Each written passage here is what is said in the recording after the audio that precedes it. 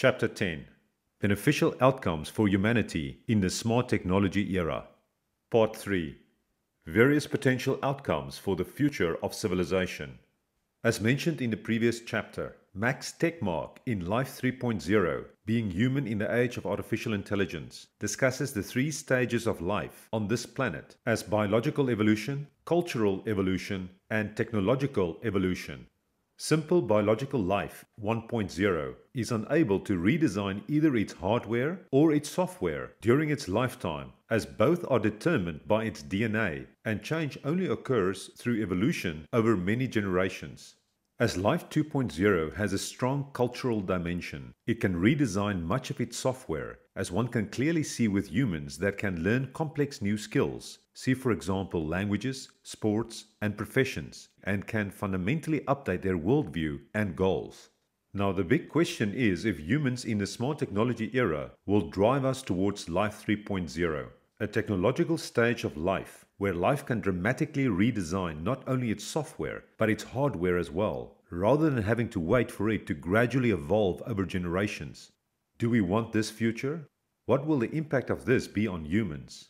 In the economic singularity, artificial intelligence and the death of capitalism, Callum Chase describes 4 potential scenarios for the post-economic singularity that he envisages, which includes maintaining the status quo without any significant changes, idealistic full employment, a social collapse, and the Star Trek economy.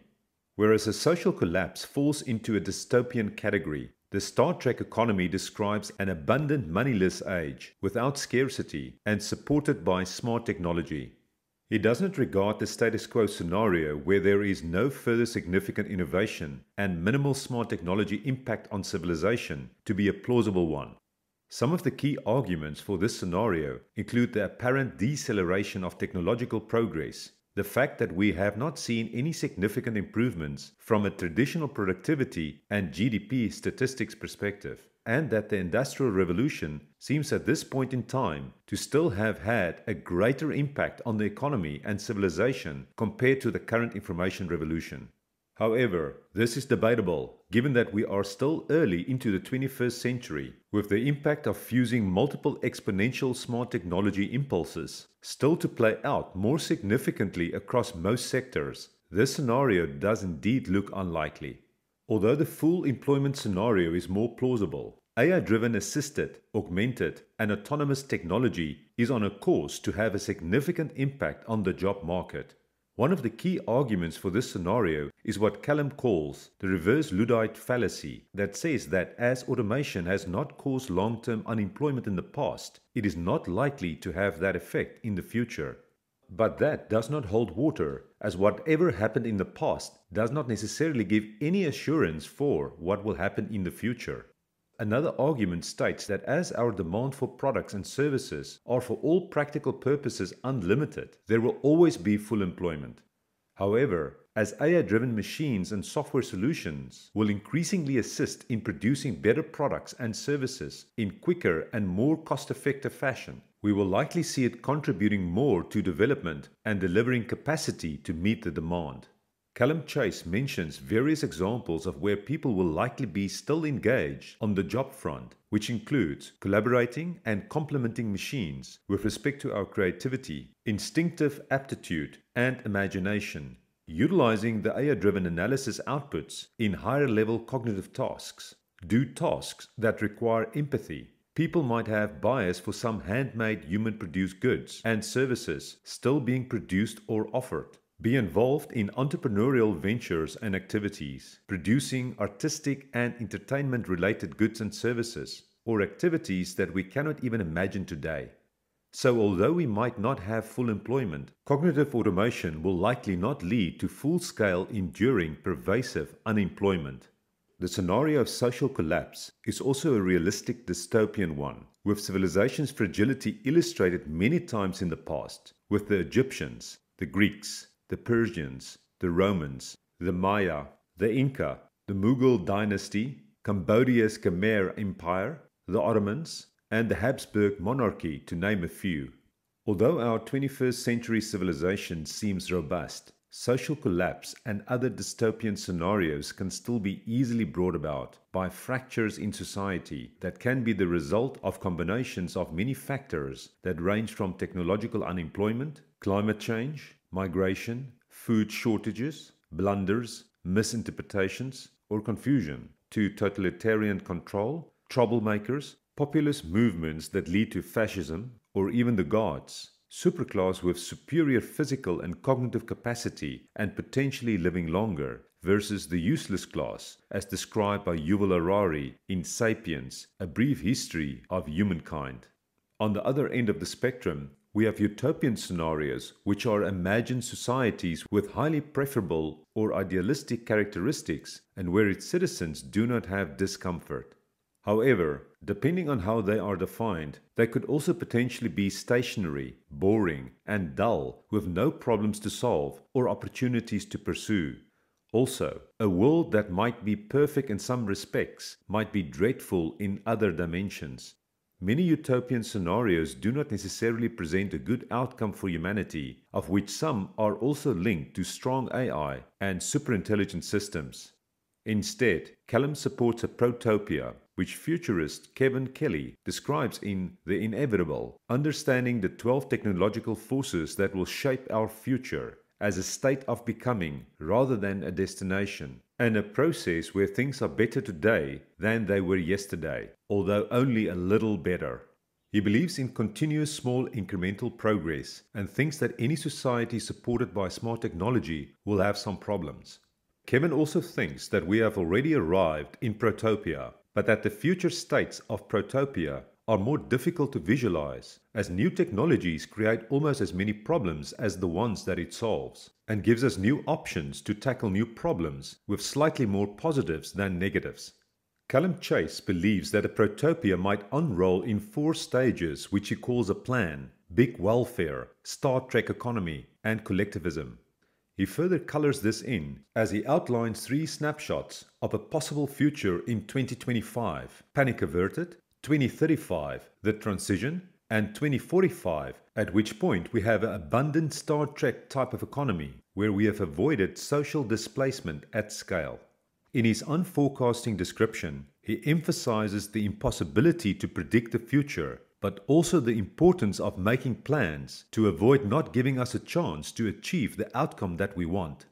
He envisages AI-driven smart technology helping to drive cost of production of goods and services to zero, energy costs being appreciably lowered, transportation costs significantly reduced with minimal human labor involved, the production of food mostly automated, the quality of housing appliances and furniture being upgraded on a continuous basis. People across the spectrum have enjoyable lives. State is providing income for its citizens, and the wealth gap notably closed. A protopian outcome is likely one of the better scenarios to strive for, especially one that also has characteristics such as decentralized governance with abundance across the spectrum, direct democracy with a more local and human community-based economy, an empathic society with meaningful work and relationships. AI-driven smart technology helping society thrive and assist in running communities, smart towns, smart cities, and smart nation-states in more optimal fashion, allowing for a hybrid setup where communities choose to live in full AI-supported zones or one that does have minimal to zero AI-driven support, and a shift to biosphere consciousness. Eric Drexler, inventor of nanotechnology and senior research fellow at Oxford University's Future of Humanity Institute, has recently discussed the idea of a paratopia that involves a resolutely goal-aligned future where everyone's lives can be enormously improved by ensuring that all parties get very large gains when looking at the resource pie as it pertains to AI, automation, and space resources. In such a scenario, there will still be people with larger access to resources than others, but no one would have shortcomings, and the outcomes for everyone is massive. He envisions that a strongly Pareto-preferred world is made possible by having at some point in the future rapid growth in AI capabilities, vast expansion in productive capacity, and benign and effective security systems. Eric advocates that we should change our understanding and perception from just working on policies that give credible outcomes to one that also explores potential goals and policies for what is plausible and realistic. He discusses the concept of an Overton window, which defines the range of what can be discussed within a given community at a given time, and what can be discussed and taken seriously and regarded as reasonable changes over time. If we work within an Overton window of plausibility, Eric sees the following as credible or plausible: extensive applications of high-end AI, strong scalable automation, large-scale, low-cost renewable energy, resource efficiency, asteroid mining, and greater defensive stability.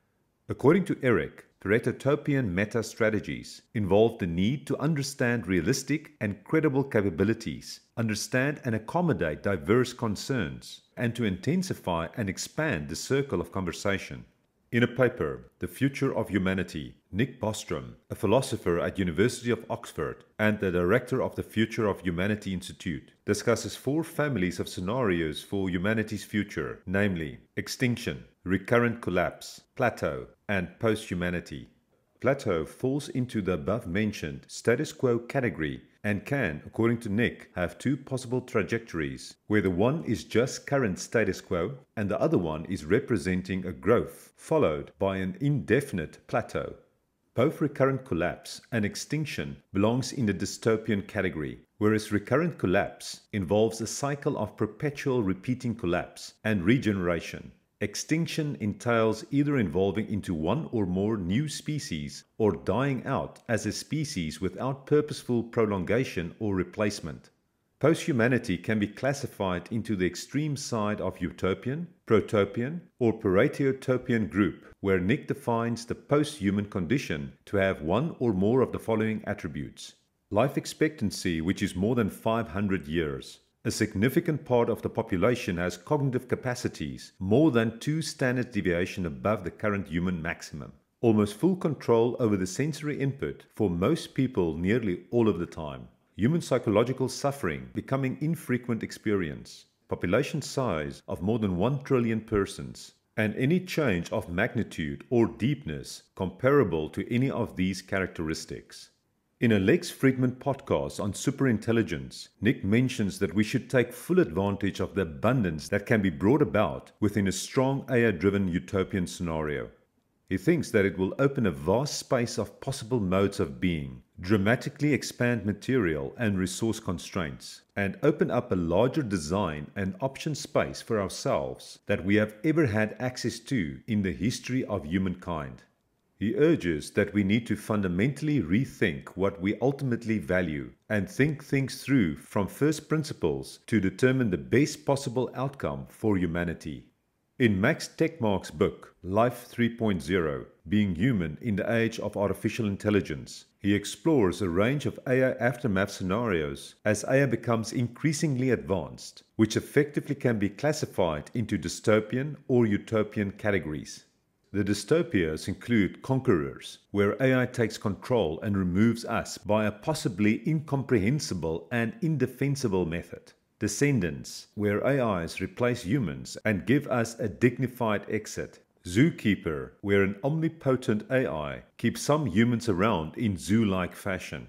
1984, where AI progress is indefinitely restricted and research prohibited by a people-led Orwellian surveillance government. Digital dictatorship, where we have governmental surveillance and smart technology-based control of citizens. Reversion, where AI research and applications are prohibited by going back to a pre-technological society. And self-destruction, where strong AI is not developed due to humanity pushing itself to extinction.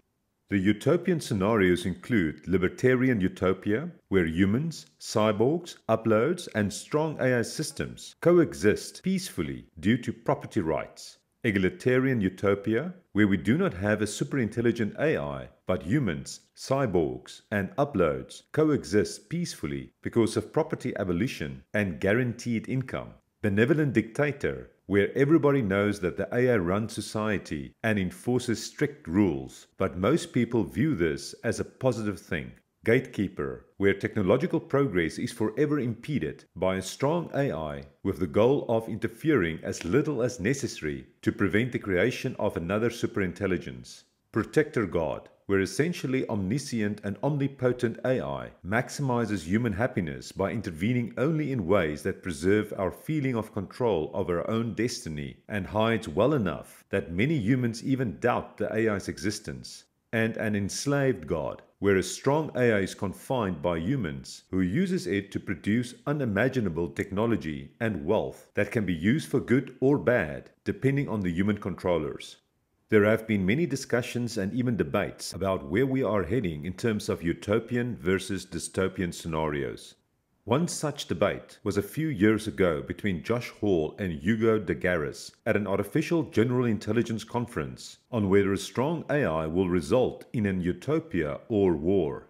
Josh took the position that the rise of AI levels will create a utopia for humanity, where Hugo took the opposite position that the rise of godlike, massively intelligent machines could possibly be catastrophic for humanity, leading to the worst, most passionate war humanity has ever known, using late 21st century weapons, killing billions of people. In Hugo de Garis's book, The Artilect War, Cosmos versus Terrans, a bitter controversy concerning whether humanity should build godlike, massively intelligent machines. He describes two opposing perspectives on whether humanity should or should not build strong AI systems, which he calls artilects, or artificial intellects, which can eventually overshadow human intelligence by a factor of trillions. He thinks this question will dominate global politics later in this century, where we will have the cosmos with a more cosmic perspective that supports building them, as opposed to the Terrans, as in Terra, which means the Earth, who are against building them. There is actually also a third major philosophical group, which he calls cyborgs, which comes from cybernetic organisms that want to become artilects themselves by adding artilect components to their own brains. Some of the arguments for the cosmos include the big picture of advancing intelligent life as part of the next evolutionary step and spreading it throughout the cosmos, exploring and extending our boundaries, which is in line with our human nature, being like a scientific religion in harmony with modern scientific knowledge, building artilect gods, unlocking unstoppable and tremendous powers of problem solving, abundance, and wealth creation, and generating further economic and military momentum. The motive of the Terrans is fear and avoiding risk, as they argue that we need to preserve the human species, not wanting to face differences with cyborgs and artilects, being rejected by the cyborgs or artilects, wanting to avoid the unpredictable complexity, the cosmos in consideration, and the first strike time window to react against the cosmos and cyborgs before it is too late.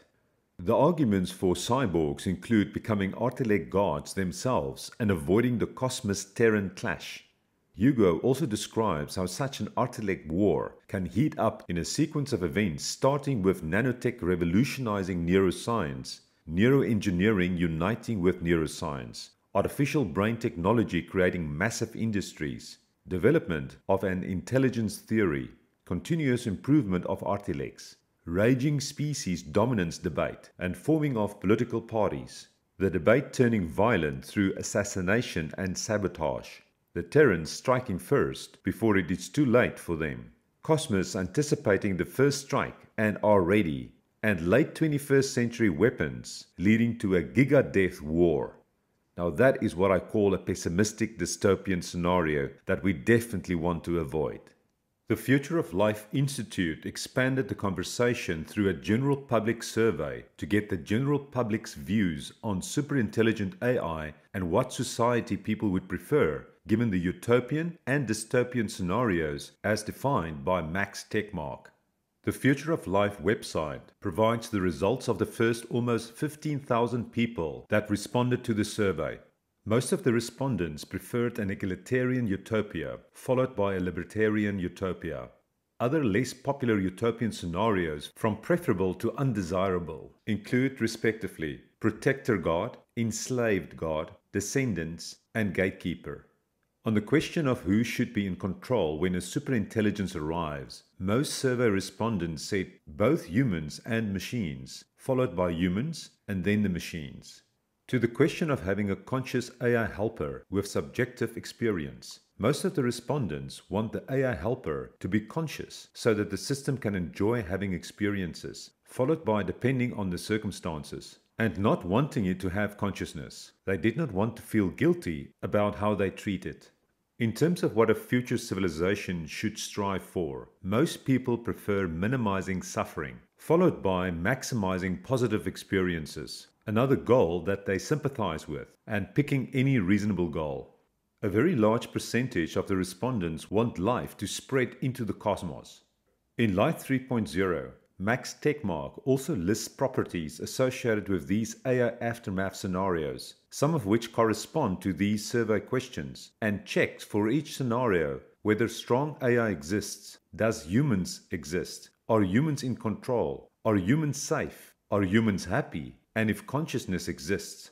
One can add more properties to this list, such as are humans productive, does humans have a meaningful existence, is there abundance, do we have an equitable democratic society, and have we reduced the wealth inequality? If we consider human control, the only utopian scenarios where that is a possibility seems to be egalitarian utopia and enslaved God cases, whereas that should be the case in the status quo, full employment, protopia, and paretotopia scenarios. Although humans might be safe in the cases of a benevolent dictator, egalitarian utopia, and possibly gatekeeper, protector God, and enslaved God scenarios, humanity's happiness is likely going to be mixed in all of the utopian scenarios. Protopia and paretotopia scenarios look to give us a better chance to not only engineer a safer and happier future world where humans are still in control for as many people as possible, but also where there is abundance, humanity is productive and has a meaningful existence. Our democratic society is more equitable with a diminished wealth gap and better at being an empathic civilization with collective sense-making. A blog post that discusses likely outcomes over the next few decades mentions strong AI and bioengineered world as potential good outcomes, with the proviso that the design and application are well controlled to humanity's benefit and the development pace is not stifled. All the other outcomes seems to be very dreadful and distressing, such as increased domination, manipulation and quelling of citizens in secret or disguised fashion, military conflict by accident or design causing mass destruction, rapid acceleration of climate change, or extraterrestrial events that might have unforeseeable timing. In an article about the best-case scenarios for the future of humanity, George Vorsky outlined some scenarios, which includes the status quo discussed earlier as well as a number of far-out utopian-like scenarios, which he calls a bright green earth, watched over by machines of loving grace, to boldly go where no one has gone before, inner space, not outer space, eternal bliss, and cosmological transcension. A bright green earth future is one where people live in harmony with the planet's ecosystem, animal suffering is eliminated, weather can be controlled, and all our energy requirements are fulfilled, as one would get with a Kardashev Type 1 planetary civilization that can use and store all of the available energy of its planet. The Kardashev scale measures a civilization's level of technological progress based on the energy amount they are able to use, where a Type 2 stellar civilization can use and control energy at the scale of its planetary system, and a Type 3 galactic civilization can control energy at the scale of the whole galaxy where it is located. The scenario where humanity is watched over by AI systems is similar to the benevolent dictator, protector God, or enslaved God type of scenarios mentioned earlier. The interstellar colonization scenario implies having technological capability to travel to other planets and start colonizing other solar systems via self-replicating spacecraft, von Neumann probes, generation ships, or digital intelligence systems. An example of the futuristic inner space scenario would be mind uploading to enormous supercomputers that can provide various simulated worlds and imaginative experiences that go far beyond our current physical experiences on Earth. The eternal bliss scenario involves creating a virtual hedonistic heaven on earth, the removal of suffering, and the maximization of endless pleasure from a physical, psychological, and emotional perspective. The cosmological transcension scenario is even more speculative and includes, for example, advanced intelligent life, guiding the continuing development of the universe, or moving our collective intelligence into a cosmological zone with black hole-like efficiency and density through the migration and shrinking of human civilization into smaller increments of matter, energy, space, and time.